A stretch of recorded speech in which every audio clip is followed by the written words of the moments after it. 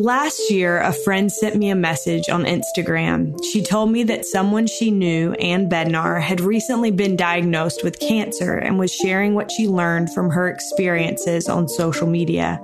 I had been at a conference once previously with Ann and thought she seemed like a neat person, so I decided to check it out.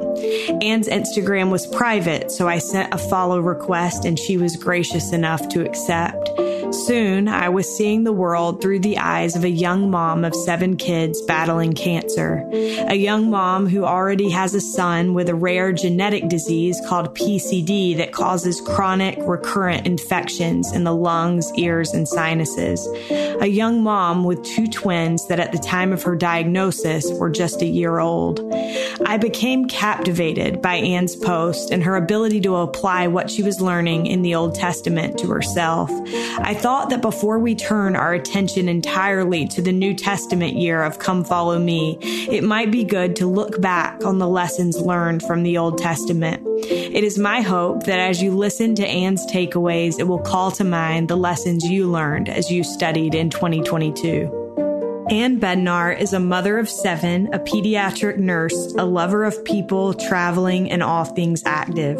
After experiencing the hospital setting as a registered nurse, a mother, and as a patient herself, she now finds herself advocating for rare diseases affecting her family, including follicular lymphoma and primary ciliary dyskinesia. She finds peace in her Savior Jesus Christ and joy in developing relationships that bring her closer to Him and make her more aware of the world around her.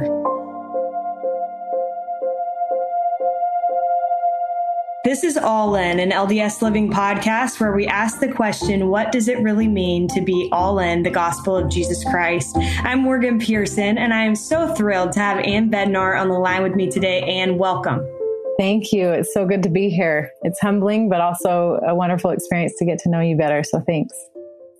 Well, I have been so looking forward to this, and people listening should know that I've followed Ann on social media for a little while now and have been able to read her posts, but we don't actually know each other very well. We have mutual friends. So this is a treat for me to get to learn more about the stories behind the things that you've posted and shared as your family has been on a unique journey of late. So I want to start though with you and your family. This is not an entirely new experience. You all have not been strangers to hard things.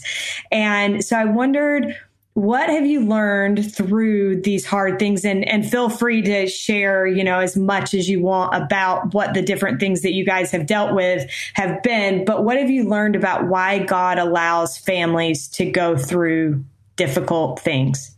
Perfect. First off, I consider the fact that we do not have a monopoly on hardship for sure. I know so many, even dear friends of mine who are experiencing really tough things right now. So we do not have a monopoly on that hardship. But I think of in the book of Judges, Gideon asked the question, if the Lord be with us, then why has this befallen us? And I think that's often a question people ask is if God exists, why do bad things happen? And I actually have never had that question before, even through this whole cancer journey and struggles with my son with a debilitating lung disease. I've never had that question, largely because I feel like we learn from the scriptures so much about opposition and about how through the fall, opposition exists and we have agency and choice and we experience sadness and sorrow and misery. But with that, we also experience the opposite extreme. We experience joy and peace and gladness. And so I'm grateful for that knowledge and understanding we have from the scriptures. In Moses, we also learned that through the fall, an outcome of that is joy. And I'm so grateful for that understanding that when we experience the bitter, we also can experience the sweet, even sometimes simultaneously. And that when we are brought to the end of our rope or we are struggling, and if we turn to the Savior, He can bring a peace that seems impossible at times, but that passeth all understanding. And I'm so grateful for that understanding. I think about an experience that my husband and I had in Ghana. Shortly after we were married, he took a group of MBA students to Ghana, Africa, and I was able to go and serve as a nurse there and do some screenings and assessments and establish baseline health assessments for these children. And in these beautiful faces, these faces who have experienced far more temporally than I will ever have to experience, I saw a light of Christ that was unreal. I saw a joy and a gladness.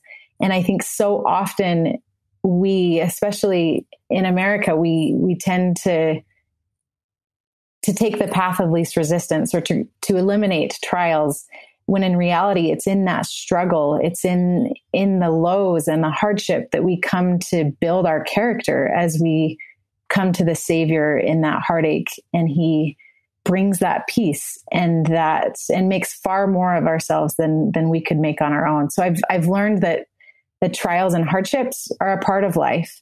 I think about the people, the children of Israel, as they are traveling from Sinai to Canaan, and the distance should not have taken them 40 years, right? We all understand that.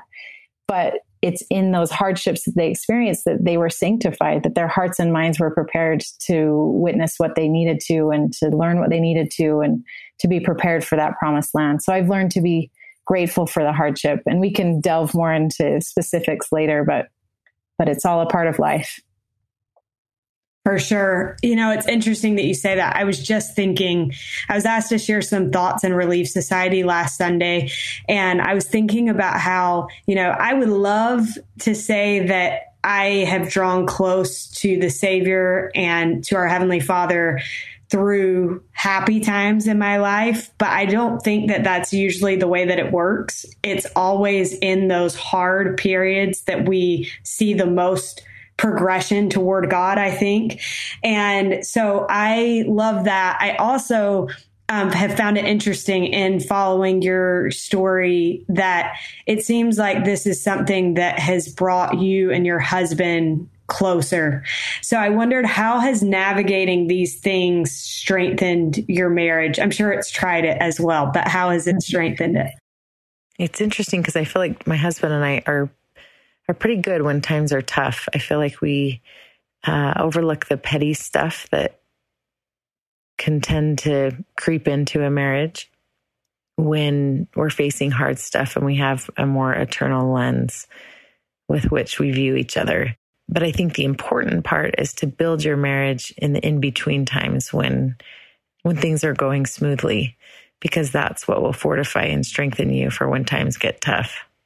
When our son Sam was 2 days old, he had to go back to Primary Children's Hospital with some respiratory distress, and he was diagnosed with PCD at that time. And we happened to meet a mother of another patient who was in and out of the hospital frequently with the same disease.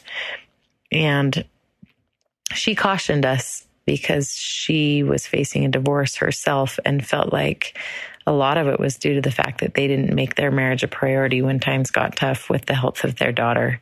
And so that was a really important piece of cautionary advice for us early on in the game. So question for you about that. You mentioned making marriage a priority, making your marriage a priority. What does that look like in practice for you guys?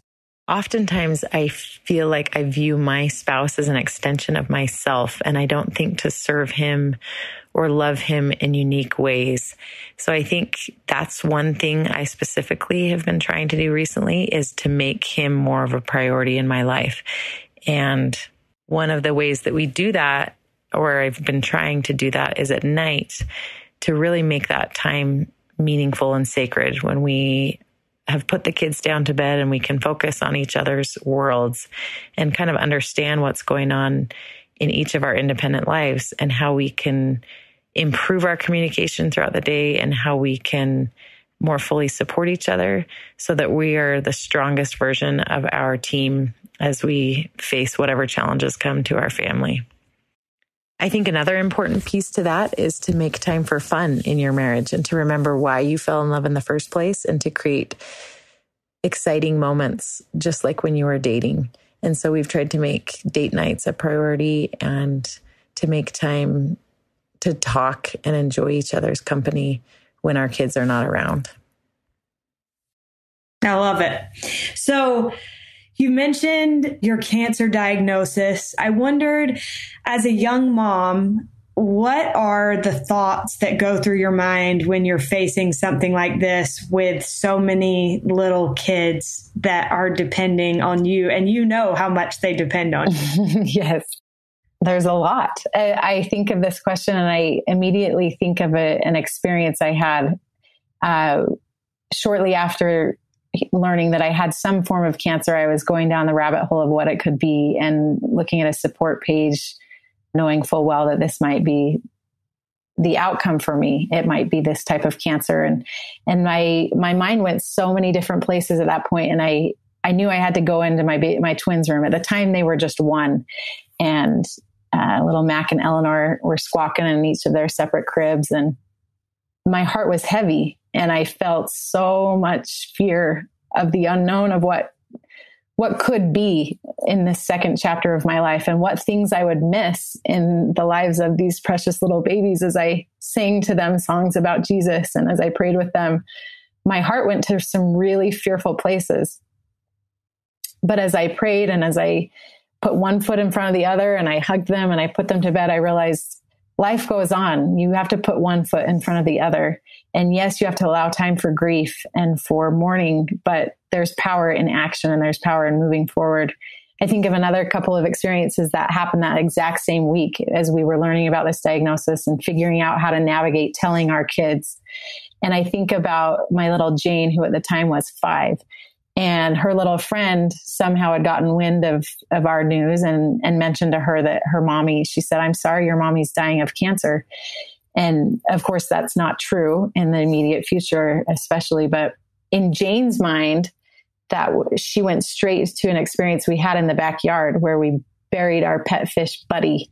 And in her mind, it was sticking the fish in the ground and throwing dirt over it. And it produced so much fear in her mind. Even to this day, she gets so fearful when I put on my slippers because she thinks I'm leaving and she doesn't want to leave my side. And if for some reason I can't tuck her in, she's so sad. And as Jeff and I navigated this process of diagnosis and figuring out how to create intentional experiences with them to talk about it and had prayers in our hearts, I felt like even though we didn't have the bandwidth to create these perfectly orchestrated exchanges, that the Spirit and that God knew the intent of our heart. And He created the most beautiful experience that evening after I had put the twins down with my Jane, who was 5 at the time, and Sam was 8. And we just had a meaningful talk discussing their fears and their concerns. And as a result of allaying their fears, my heart was comforted in the process. And it organically happened, largely because I think we had that prayer in our heart. But when I think even more about what might be stripped of me in the future, I think of Gideon in the Old Testament, and all the tools he thought he needed to be successful or he needed to defeat the army of the Midianites were stripped from him. And I think in the future, I'm going to be stripped of a lot of my faculties, possibly physically and emotionally, and times will get rough. And I take comfort in those stories. I did in such a new, real, and powerful way that Christ will compensate when I lack physically, and He will make up the difference in really sweet ways. And I have faith in that. I have faith in those promises. One more quick thought on this. Our kids through COVID had to be on lockdown for far longer than most to protect their brother Sam. And at times I felt so sad for them. I thought, I feel like I'm ripping them away from their sports and from school and from social interactions that are so important. And in retrospect, I look at how that time built our family. And so when I think about how my kids might struggle to see me struggle or might have to carry more of the load, in reality, that builds character and that makes them stronger children, more fit to build God's kingdom. It's a funny little image that I have in my head, but shortly after my diagnosis, I saw my little 5-year-old daughter in the backyard, and she had a pot. It was a sunflower pot that her Grandma Bergstedt had given her. And she had this little pot, was so excited to plant the seeds, and she had them all lined up in one little row on top. And her big sister came with a little spoon and said, "Jane, you got to dig them down." And she just carelessly dug those seeds down. And these crocodile tears came out of Jane's eyes. And she said, No, I want those lined up just perfectly. I didn't want them underneath the soil. And I saw my little 12-year-old daughter at the time, trying to explain to her, no, the seeds need the pressure of the soil. They need water, they need sunlight, but they also need the soil on top of it. Those hard things that can help them grow and blossom and bloom. And so I think of that visual image that we need hardships to make us stronger, and even children do, and they're resilient, and they can't sit in grief for too long before they surface and are blossoming again. So I'm so grateful for that knowledge. And I love what you said earlier when you're talking about you and Jeff, and you said you feel like you are at your best when you're dealing with hard things. I feel like part of that is perspective. And when we're going through something difficult, when we're going through a challenge, it changes everything about the way that we see the world, I think. So when you're dealing with something like this diagnosis, how does it change the way that you find yourself living in the moment and how you see the world? And how does choosing to be in the present bring freedom? I love this question. And it's something that I've come to understand a way out of that feeling of bondage and the feeling of fear and of uncertainty. So that same night when I felt so sad about the prospect of me possibly not seeing all the milestones that I want to see in my twins or in my other children, I was so fearful, and I was overwhelmed by that. And at times I've had a hard time praying because I couldn't even focus my thoughts. So this time I actually turned to the Small Seed app, to a meditation app that had been such a blessing to my life months leading up to this diagnosis. And I listened to a meditation app by Brooke Snow, and it was about the feeling of overwhelm, overcoming those feelings of overwhelm. And in it, she said, the feeling of overwhelm is a symptom of not being present. And that to me was so powerful, because at times in the past, even before this diagnosis, I felt so burdened by regret of something that I said and I couldn't get over it, or regret of something that I wish I had the bandwidth to do and I couldn't, or I feared something that may or may not even happen in the future. And that was such a powerful, freeing moment when I realized, as I meditated and came in tune with that spirit, that I realized I can be free as long as I don't fear the future, and I put the past in perspective, and I try with all my might to focus in the present. And through that meditation and calming my heart and my mind, I was able to pray that night in a way that I've never prayed before. And I found a peace that allowed me to sleep. I'd had a lot of sleepless nights up to that point, and I'm so grateful for that perspective shift. There is power when we focus on what we can control in the moment and making the most of that moment, and not living in the past or fearing the future. I just recently went to my husband's last lecture. He gives a last lecture every semester, and I went to it last week, and a quote he shared took on new meaning for me. It's a quote by President Eyring, and it says, "I cannot promise an end to your adversity in this life. I cannot assure you that your trials will seem to you but only for a moment. One of the characteristics of trials in life is that they seem to make clocks slow down and then almost appear to stop." And I can attest that that's happened in my case. Back to the quote, there are reasons for knowing that. Knowing those reasons may not give much comfort, but it can give you a feeling of patience. Those reasons come from this one fact: in their perfect love for you, Heavenly Father and the Savior want you fitted to be with them, to live in families forever. Only those washed perfectly clean through the atonement of Jesus Christ can be there. And as I listened to that quote, I thought, ultimately, we know we will all die. That's a part of mortality, right? And if we accept that fact and recognize that if we believe what we believe, death is not the end, and that's not what I should be fearing. In reality, the end ultimately is what we become in the process, or the journey and the hardships and the trial. And the ultimate end is what we make of ourselves through those trials. And that is hopefully a person fitted to live with Heavenly Father and Jesus Christ forever. And I'm so grateful for that perspective shift and how it's changed the way that I think about this diagnosis. Well, and I think that quote reminds me of talks that have been given. I believe Elder Uchtdorf gave a talk at one point where he talked about time and how time is not an eternal thing. And so it makes sense that it makes sense that it wouldn't, time would start to feel different when you're going through something that's fitting you for heaven. Exactly. Really quick, in those moments of fear, I also have felt like the clocks stop and I'm able to see my kids in a beautiful new way. Like I'm experiencing their toddlerhood in a whole new way that I haven't ever before. So I agree with you. It's a beautiful thing. That's so cool. Another quote that you have shared, it's by Elder Neal A. Maxwell. And he said, one of the reasons we love each other in the kingdom is that our friendships are not friendships of initiation at all, but are instead friendships of resumption.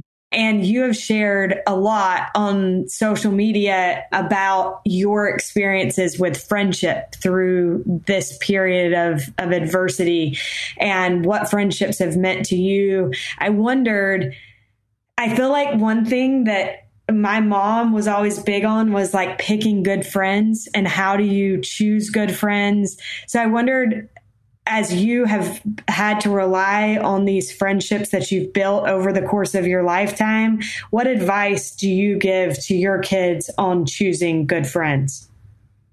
I love this because I've been thinking a lot about it as I now have teenage daughters. Which is hard. It is hard. I think about the Elder Maxwell quote in connection with how you posed the question, but the same God who placed the star in the exact orbit also placed each of us in the precise human orbit centuries later.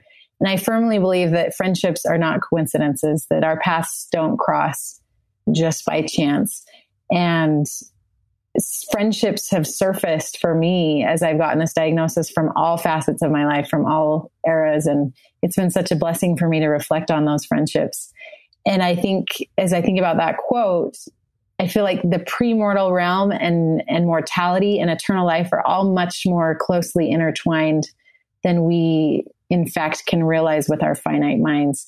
And I think that's true too of friendship, that sometimes I meet someone, whether it was on my mission or on a sports team, and I feel like I've known them before and I feel connected to them in a really sweet way. And I think that's because possibly we knew them before and there's purpose for those friendships in this life. But when I think about giving advice to my kids about friendships, I think about an exchange between Saul and Samuel, where Samuel empowers him. Saul thinks of himself merely as a donkey keeper, but Saul sees so much more in him, as does God. And I think that if my kids can find those people that see more in them, and if they too can see more in other people and can see potential, that is the sign of true friendship. Also someone who inspires greatness, right? Like Samuel inspired greatness in Saul and saw more in him. And as a result, Saul could see more in himself. So I think if my kids look for good influences who make them want to be better, but who also see potential in themselves and provide a sense of confidence, those are the most beautiful friendships that you can find, whether they're members of our faith or not. I think that's the key to finding good friendships. Those are great tips, I think. Okay, so I love how, as we've talked already, people can probably pick up on these little insights that you have gained from Come Follow Me this year in our study of the Old Testament. But you began in May sharing these things that you were learning as it applied to what you were going through. And for me, it was really cool because I was teaching early morning seminary, and every time I would look at the lesson, I was just like, oh boy, like this is quite the story. I hear you. And then I would read what you had gained from the reading, and I just thought, okay, it is applicable to whatever it is that we're going through. And so I wondered if you could share maybe 2 to 3 of these takeaways that you've gained from this year's Come Follow Me. Sure. It's interesting because I feel like so often we hear about someone's connection with scripture and how it relates to a trial or a tragedy in their life after that trial has passed.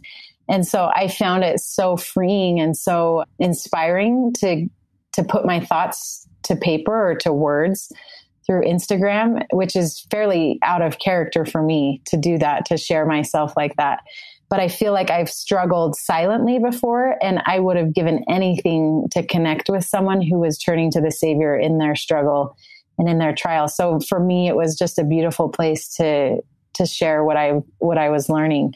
But the first takeaway I think that I am so grateful for, I thought about a scripture that my son Sam, who at the time was 8, was given to prepare a talk in primary. It was a scripture found in Genesis 50:20. And the setting for this is Joseph speaking with his brothers after so much has transpired and they left him for dead, and he returns, and the scripture says, God meant it unto good. And just that, how beautiful that concept is. At the time, I joked with the secretary of primary. I thought, wow, this seems like a little elevated topic for an 8-year-old to wrap their head around. But at the same time, as I prepared with him and I talked about his lung disease with him and how God has turned that into good for him and for our entire family, I realized that is such a foundational principle for all of us. And it's something I found threaded throughout the Old Testament, that God has the power to turn whatever we face in our life, good and bad, into something that's beautiful and can make far more out of ourselves through that trial if we turn to him in that. All that they suffered on that long journey and even after prepared them for something that was greater. So I've been so grateful for that key learning. Tied with that was an experience I had as a nurse on a night shift. I distinctly remember this. And my friend who was sitting out at the table after I exited a room of a patient with cystic fibrosis. And I kind of got teary because I was so sad at all this young child had to experience. And I asked her what her greatest fears were in life. And she then asked me the same question. And I vividly remember saying, I fear having a child with cystic fibrosis. And I also said, I fear having the diagnosis of cancer as a young mom. And as I think back on those responses and those fears that I had, I am in awe that God has turned, and they're similar trials. My son has ciliary dyskinesia, which is very similar to cystic fibrosis. And I've seen him suffer in the hospital, just like I saw that child suffer that night. And I've seen how he's turned 2 of my greatest fears into some of my greatest teachers. And I'm so grateful for how those trials have refined me and shaped me. So I'm so grateful for that. It's always so interesting to me, that idea of the thing that we're the most afraid of often being the thing that happens. Anne Romney was on this podcast and she talked about her friend, and I'm forgetting her name, but she and her sister had a conversation years earlier where they had this discussion about what would be the worst thing that you can imagine happening to you. Yeah. And fast forward, both of those things happened to each of them. And it's just interesting to me because I think sometimes those things that we're most afraid of are the things that we're actually prepared for, and the things that we can actually handle, despite the fact that we think we wouldn't be able to handle them. And I love that scripture in Genesis, and the idea that, everything that we experience, everything that God allows us to experience is meant for our good. Okay. Takeaway number 2. Yeah. Really quick, just to add to that last one, I feel like uniquely the Spirit caters to those fears in a way that, like, I fear for other people when they're experiencing the worst in their lives, but I've seen how the Spirit uniquely caters to me and in helping me through those trials. So that's interesting. I feel like the scripture in Jacob, where it talks about sanctifying yourselves for tomorrow, the Lord will do wonders among you. I firmly believe that. The second thing I guess concept that rang true for me throughout the Old Testament was the concept of faith over fear. I think about Elisha and that experience where the concept of they that be with us are greater than they that be with them, or with Gideon and his army as they faced an army far greater than theirs, the Midianites. And yet God stripped even more members of his army that he thought he needed to fight. And I think about how in that stripping, God was able to work a miracle for that army, and they were victorious.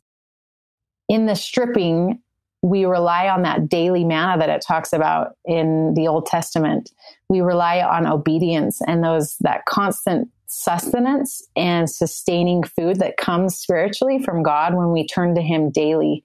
And so I love that concept threaded throughout. And then also the pillar of light and the fire that came at night and the clouds that came during the day to guide them. And I can attest that those pillars of light and those clouds have come in this process of being diagnosed with cancer and through many experiences as a young mom. As I've turned to the Lord, I have seen how he has guided my footsteps, just as he did the children of Israel. I think about, I met a couple at actually a BYU dinner before, well, I guess it was shortly after my son Sam was born, and they had 3 children, one who had passed away from cystic fibrosis and 2 others who were still living. And they said one piece of advice. I asked them what they would teach me, and they said, don't make decisions about your family based on fear. And that has never left me. And with every child that we've had and the decision to get pregnant, we had a 1 in 4 chance that child would have this disease. And we tried so hard to prayerfully make those decisions out of faith, with faith, instead of in fear. So I'm so grateful for those examples in the Old Testament that remind us that we have an army far greater than we can see helping us along the way. In the Old Testament, when it talks about Moses, and Moses asked the question, who am I? And at the time, Moses is a man without a home. He doubted his own capabilities. He was slow of speech. And I often feel like I'm slow of speech and can't find the words to articulate how I feel. But I resonated so much with the self-doubt of so many characters in the Bible, in the Old Testament in particular. I think of Noah. I think of Ruth, so many women, Ruth, Rahab, Esther. I think of Jonah and Jeremiah, all these characters in the Old Testament who had fear. They had misgivings about whether or not they could fulfill what God had commanded them to. And yet God made so much more of themselves than they could make of themselves. And as Moses, through his journey with the Israelites, I truly came to feel like he was a friend, and I knew he was going to die. I mean, we all know he was going to die, but I felt like I was mourning the loss of a friend as he goes up onto that mountain and is not able to usher in the Israelites to the promised land. That was so sad for me. And yet I loved the beautiful transition of him from mortality to immortality, in that he recognized his need to move on and the need for someone else to take over. And he was so humble in that transition. And none of us know how our lives will pan out or how they're going to end. And I think about how I especially don't know what my second chapter is going to look like, or at what point I will transfer from mortality, into the other when I die. But I feel like, we can seek and expect miracles like President Nelson encouraged us to, just like these prophets and not even prophets in the Old Testament. Just as they sought for heavenly help, we too can seek for heavenly help and see with eternal eyes and a new perspective.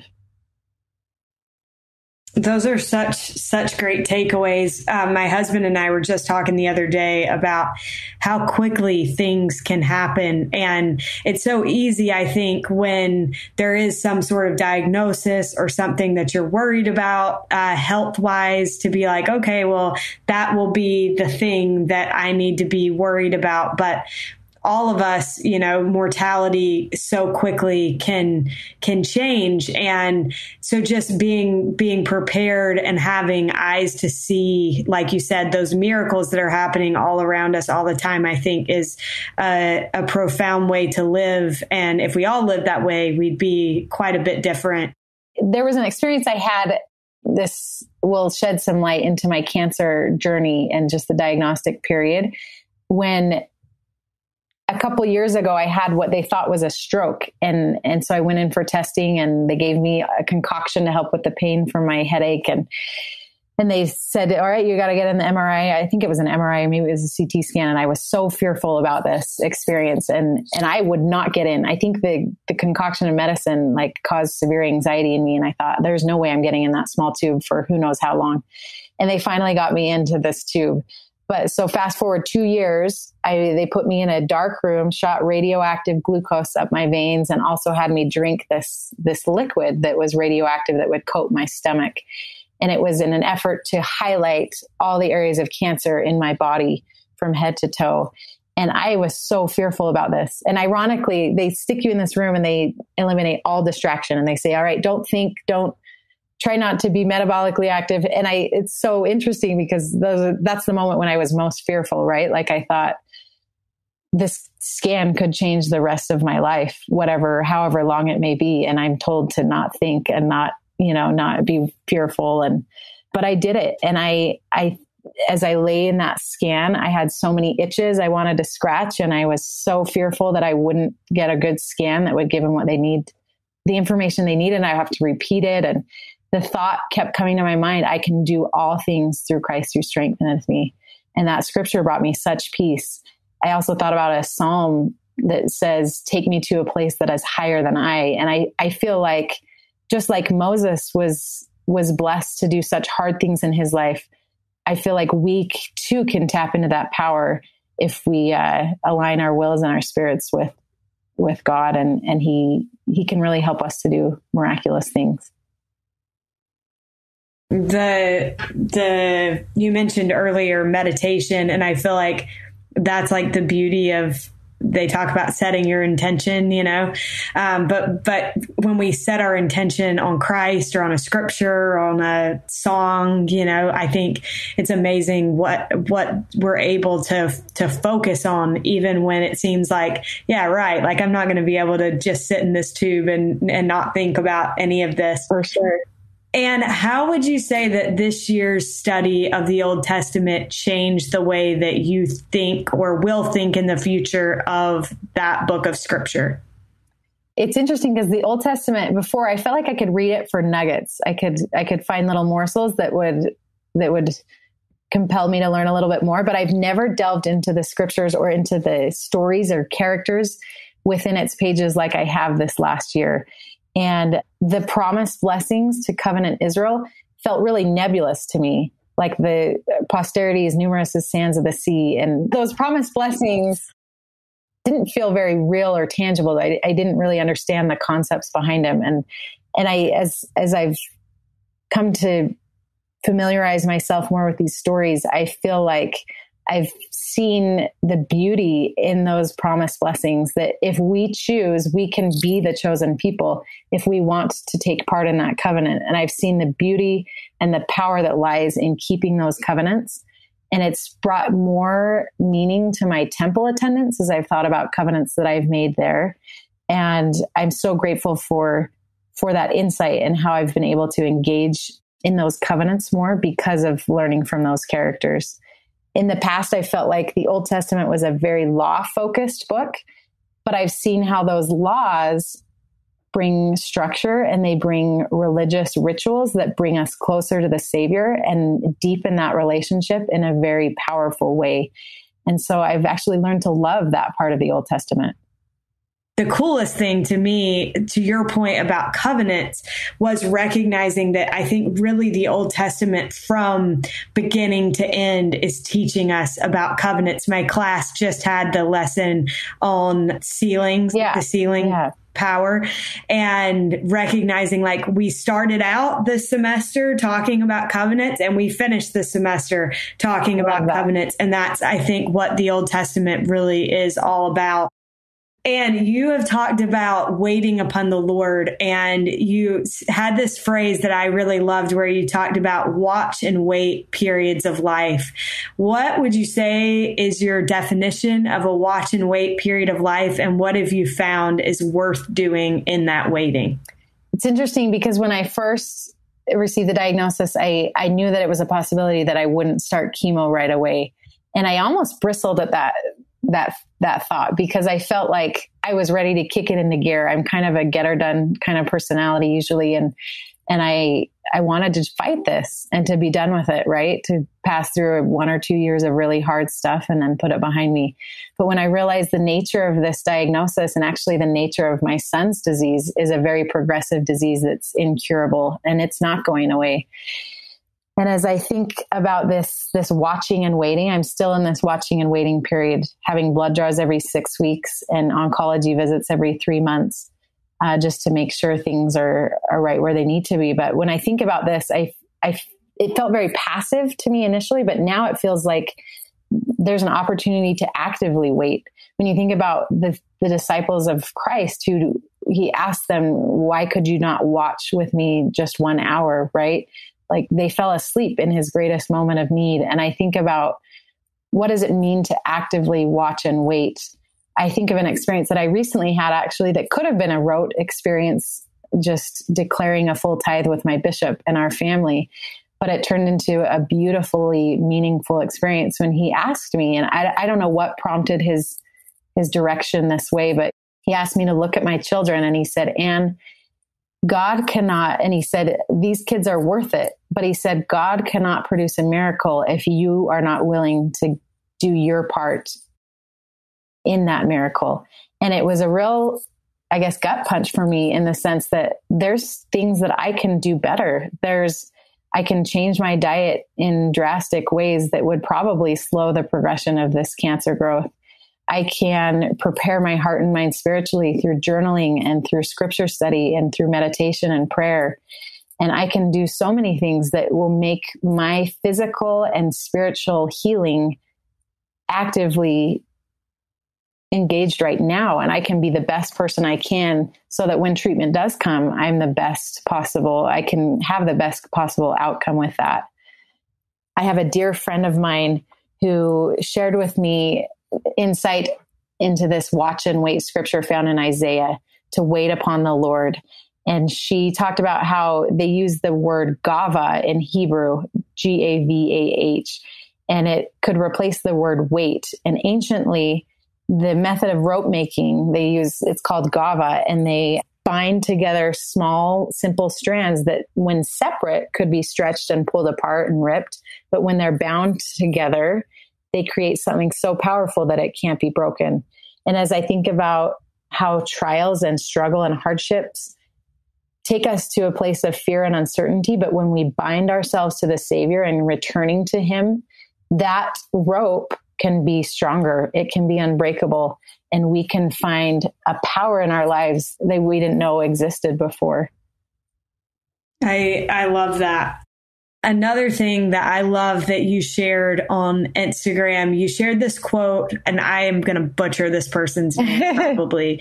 Pema Chodron said, looking deeper, we could say that the real cause of suffering is not being able to tolerate uncertainty and thinking that it's perfectly sane, perfectly normal to deny the fundamental groundlessness of being human, end quote.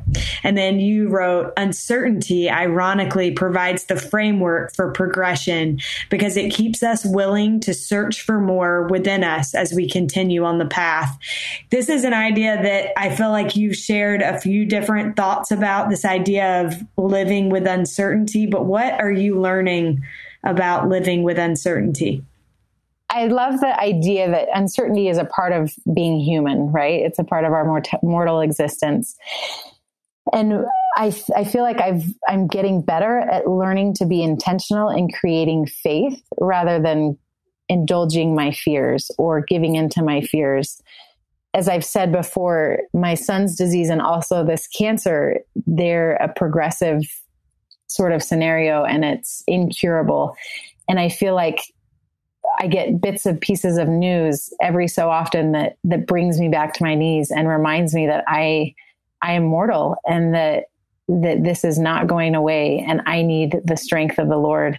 But I've found that as I have sought the Lord's help daily through that manna and sought for his guidance and protection, I feel like that fear has developed in a beautiful way, and that faith has developed in a beautiful way, and those fears have almost diminished in a way. So that's what I would say. I totally agree. I think it kind of goes back to that idea of living in the present. And you also shared, and this will be the last question that I ask you before we get to our final question. But I loved this experience that you shared. You had a conversation with a friend whose daughter was also going through some health challenges. And your friend said, we try to set up scaffolding for our lives that will create certainty, but really life/mortality is always uncertain, hour to hour, day to day. The only thing constant is Christ. And I think that is so true. I am 100% guilty of that attempting to create scaffolding, and trying to set things up just perfectly to avoid any kind of pain. But I love that idea that the only constant thing that we have in this life is Christ. How have these trials taught you to rely on Him in a way that you feel like you might not otherwise? It's interesting because through the initial, when I was so sick, trying to find answers regarding this, why I've been so sick the last little while, I was brought to my knees in a very real way. I was at my low physically, but I feel like the Spirit compensated so beautifully in a powerful way. And my mission president was Brad Wilcox. And so this was nearly, over 20 years ago. And he shared with me something then that has stuck with me ever since. He said, Christ, and I'm paraphrasing, but he said, Christ suffered for more than just our sins. He suffered for all of our pains, our heartaches, and I'd like to include insecurities, our sorrows, our bad habits, our destructive patterns, loneliness, all of it. He suffered for all that separates us from the Savior and separates us from God. And because He suffered for all that, we don't have to carry it, and we can be freed of that in a sense. And I feel like in binding myself to the Savior in this trial, I feel like I have been carried in the most miraculous way possible. In the second half of the Old Testament, God speaks to a people in exile. And I feel like in a sense, we are all a people in exile. But He also provides a way out for those who are in exile. And He provides a Savior, and He provides opportunity after opportunity to draw ourselves closer to Him through the Savior's atoning sacrifice. And I have felt that pull back to Him in such a sweet way as I have sought to align my will with His and sought to develop my relationship with my Savior. I thought of an experience that I had. This was shortly after my son was home from the hospital. He was on oxygen, and it was actually around Easter time. And we were admitted to the hospital. He got metapneumovirus and swine flu on top of each other. And so we found ourselves at Primary Children's on Easter, and my mom had the rest of the kids, and we snuck away from his room to join with other parents in a kind of a makeshift sacrament meeting room. And I will never forget how powerful that was, separating ourselves from the world, and we came to partake of the sacrament. And as I listened to the testimonies and I saw the faces of those parents who feared the worst for their children, I saw one patient who had a pole that was feeding her intravenously, and she was so thin and so sick. I saw, a patient in the room over who was struggling with all manner of issues with their heart and needed open heart surgery. Just so many different ailments that I had cared for years prior as a nurse. But to be on the other end of it, witnessing these parents partake of the sacrament together and recognize what that atoning sacrifice and that ordinance meant for them was so powerful. And I will never take that ordinance again without thinking of what took place within those sacred walls of that hospital. And it almost makes me want to return to the nursing profession after my kids are grown, and I could dare to go places with parents that I wouldn't otherwise have gone prior as a nurse, having been on the other end of it as a parent and now as a patient with cancer. Well, I actually had the chance a few years ago to write a story about the Primary Children's branch that they have there. And the branch president was like, if I do this story, will you come back and sing one Sunday? And so I got to go a couple of times. And it really is. I have told my husband several times, I'm convinced that a piece of heaven on earth is there in Primary Children's when they hold those special sacrament meetings. So that's awesome. And it has been such a treat to learn from you and to be able to kind of benefit from your study of the Old Testament. I feel like I could have done better this past year, and I will try to make up for it this next year with the New Testament. But I'm so grateful to you for sharing what you learned, and hopefully it will inspire all of us to get a little bit more out of Come Follow Me this coming year. My last question for you is, what does it mean to you to be all in the gospel of Jesus Christ? In turning to the Savior through hardships, I think I've come to understand how we can more powerfully bind ourselves to him and to the power that comes from keeping covenants. He becomes a part of us in essence. And there's scriptures all threaded throughout all of scripture that talk about how Christ is at the door. He's knocking. He wants to come in. And if we allow him in, if we allow him all in our lives, he can make far more out of us than we can make of ourselves. There's a beautiful scripture in Ephesians that I came across when I was studying the Old Testament. And it says that Christ may dwell in your hearts by faith, that ye, being rooted and grounded in love, may be able to comprehend with all saints what the breadth and length and depth and height, and to know the love of Christ, which passeth knowledge, that ye might be filled with all the fullness of God. I feel like when we allow Christ in to make more of us than we can make of ourselves, we're able to be used as instruments in building his kingdom here on earth. I love that scripture. I don't know that I've ever heard that one before. And I completely agree that it's that. I think that the quote by Ezra Taft Benson about turning our lives over to God is probably the most quoted quote that I've used on this show, yeah.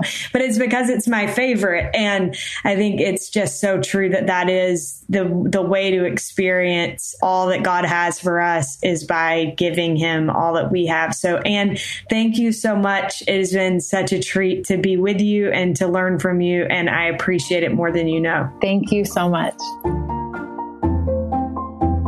We are so grateful to Anne Bednar for joining us on today's episode. Big thanks to Derek Campbell of Mix It 6 Studios for his help with this episode. And thank you so much for joining us again in 2023.